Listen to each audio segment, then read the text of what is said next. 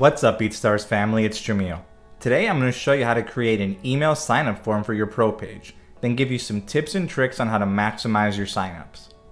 Okay, let's get started. The first thing you'll need to do is hover over the My Media tab in your account. Then click on Pro Page Setup. From here, you can scroll down to the Contact List Builder subscription form. Then you can choose to connect either your MailChimp or Aweber account. For this tutorial, I'm going to use my MailChimp account.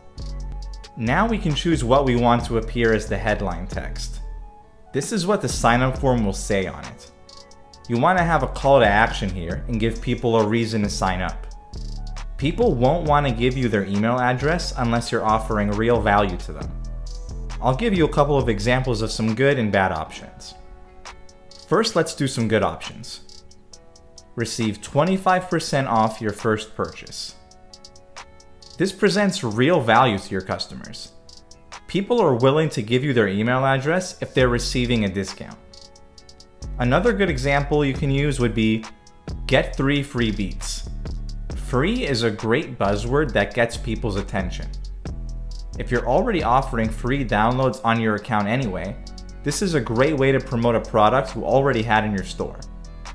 You can set up an automation in your MailChimp account to send out an email when someone signs up and include the discount code you created in your BeatStars account, or send them links with the free beats. An example of a bad option would be sign up for my mailing list. While your mailing list might include a ton of value for your customer base, this message doesn't communicate any of that.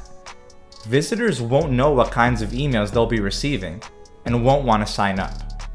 After that, you can choose the type. The two options here are pop-up or homepage. With pop-up, when visitors load up your page, they'll get the sign-up form and can either enter the info or exit out to continue browsing your site. With homepage, the sign-up form will appear as a section in your homepage, just like the licensing info section or services section. Our recommendation would be that if you're offering some type of discount for signups, like I mentioned earlier, to use a pop-up form. That way, customers won't miss the info and will be more eager to make a purchase with their new coupon code. If you aren't offering anything for signup, it might be best to leave it on your homepage. That way, customers can listen to your beats first and be presented with the option after.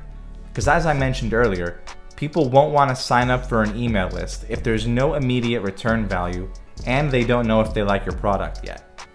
So after we've decided that, we can just hit Save Changes and we're done. Let's go check out our new sign-up form. Here we are.